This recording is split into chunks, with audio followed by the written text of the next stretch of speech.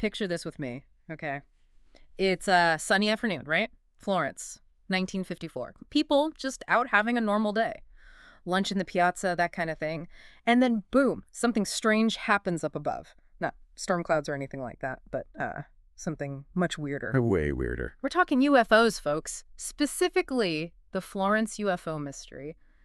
A mass sighting that left hundreds, maybe even thousands, totally speechless. Yeah, and you see what makes the Florence event so interesting, so compelling, is that it wasn't just a quick, ooh, light in the sky kind of thing. Right. This was broad daylight, tons of witnesses, and the details, they line up even decades later. Very strange. Okay, so this wasn't just a couple of folks mistaking a weather balloon for something out of this world. We're talking a major, major event.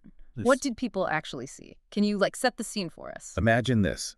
Bright, colorful lights just dancing across the sky. And not randomly. It's almost like they were, Coordinated. Yeah, choreographed, almost like a celestial ballet. Lights moving in formation, then breaking apart, then coming back together. Right. Like they had a plan. Were they blinking, making, shapes or anything? Some people said they saw classic saucer shapes, those circular lights. Others said more linear formations, all moving together in sync. Yeah. And get this, people said these things were fast, like unbelievably fast. And the turns, the maneuver, nothing back then could move like that. Wait, hold on. Impossible maneuvers. So we're not just talking intriguing. We're talking, defying the laws of physics. Exactly. Was there any photographic evidence? Did anyone manage to capture this on film? Well, you got to remember, this was 1954. Photos and videos weren't exactly, easy to snap. True, true. Which is a shame because it adds to the mystery, No clear images. But here's the thing. Some people reported something even weirder than the lights. Okay, now you've got to tell me. What could be stranger than the lights zipping around like that? A lot of the witnesses said they saw this massive metallic object just kind of hovering there in the middle of it all. Like gravity just decided to take a break. Okay, now I've got chills. So with all those people seeing all that, surely somebody had an explanation. Of course. People tried to explain it away. Yeah. Ball lightning. Maybe some strange meteor shower? Or just a really weird atmospheric thing. But none of it really fits. Not the scale of it, not how long it lasted, not those movements. And a meteor shower doesn't really explain a giant metal thing just, hanging out, does it? Good point. So what happened then? I mean, this whole thing must have caused quite a stir. Oh, definitely. Did the Italian government get involved at all? Oh, yeah, big time. The Italian government, they had to do something, all this buzz, all these people talking. And hey, maybe they were a little curious themselves. I mean, who wouldn't be? So they launched a full-on investigation into the whole Florence sighting. Wow, a full-on investigation. So we're talking the X-Files in real life. Pretty much. They were interviewing witnesses left and right, writing down every detail, even looking for any photos or whatever. But like I said, that was tricky back then. Right. So what did they find? Did they figure it out? It's the thing about the Florence sighting. It's like a puzzle with missing pieces. Yeah. They investigated, they put in the work, but they couldn't say for sure what it was. So they did all that and basically said, we got nothing. Basically, they said, yes, something happened. Lots of folks saw something weird.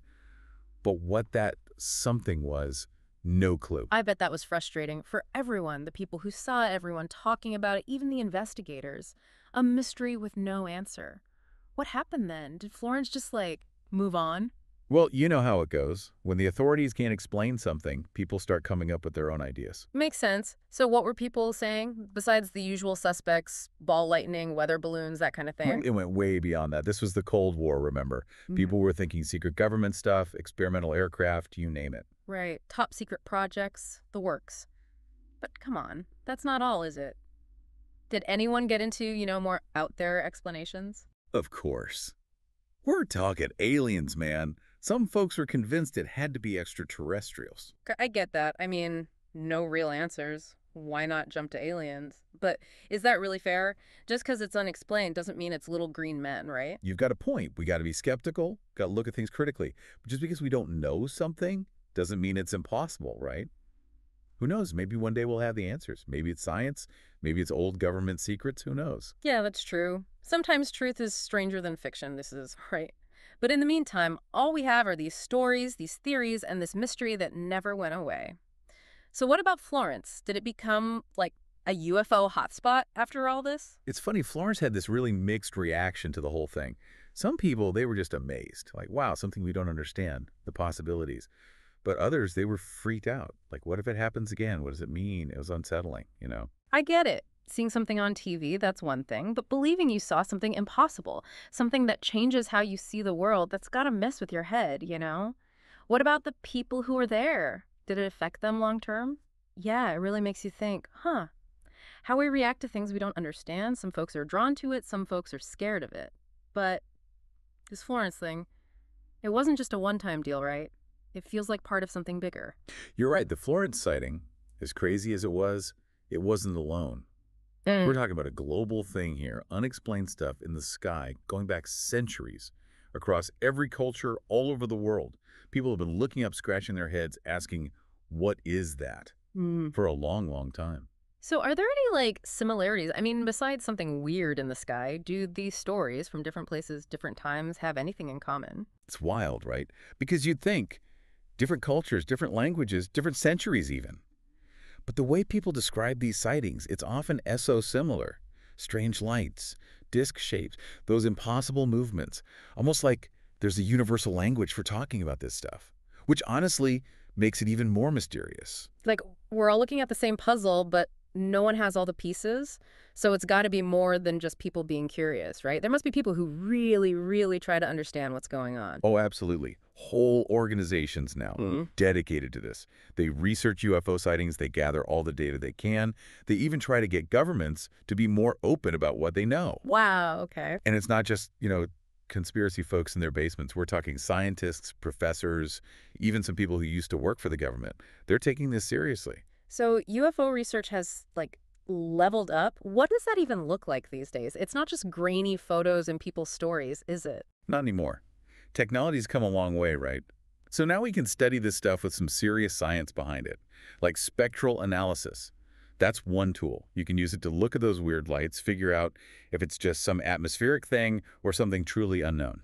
So we've gone from that's just your imagination to using high-tech tools to figure out what's what. It's kind of exciting? Like, we're close to some big breakthrough, some real answers. Here's hoping, right. But until then, I think it's those unanswered questions that keep us looking up at the stars, keep us wondering. That's a great way to put it. It's the mysteries, the things we haven't figured out yet that keep us exploring. Thanks for diving into the Florence UFO mystery with us today. It's been a wild ride. Anytime. And to everyone listening, keep looking up and never stop being curious. See you next time on The Deep Dive.